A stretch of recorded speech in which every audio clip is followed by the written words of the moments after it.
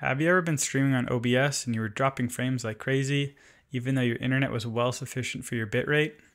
Well, that happened to me tonight, and I've since figured out the solution. So stay tuned. So I was trying to stream tonight, and I have pretty sufficient internet in order to stream.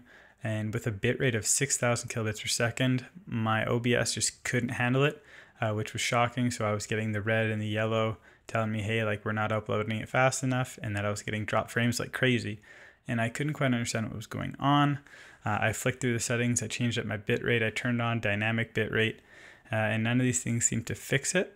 So as I continued to try to troubleshoot it, I started to fiddle with my settings a little bit, and I'm just going to show you guys really quickly.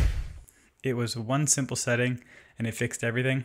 So if I go here, go to Settings, Advanced, and I come down to Network, the only setting I changed to completely fix my issue was hitting Enable Network Optimizations.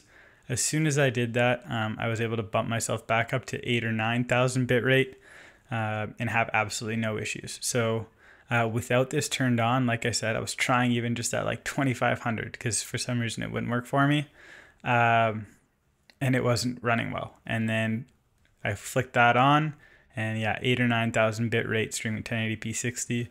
And it was smooth as it could be. So if you're running into issues on OBS where you clearly have good enough hardware, your internet should be good enough, but your stream's just not working, my advice is to come check out this setting here and make sure that this box is ticked. If this video has been helpful, be sure to drop a like and hit sub if you're new around here, and we will see you guys in the next one. Peace.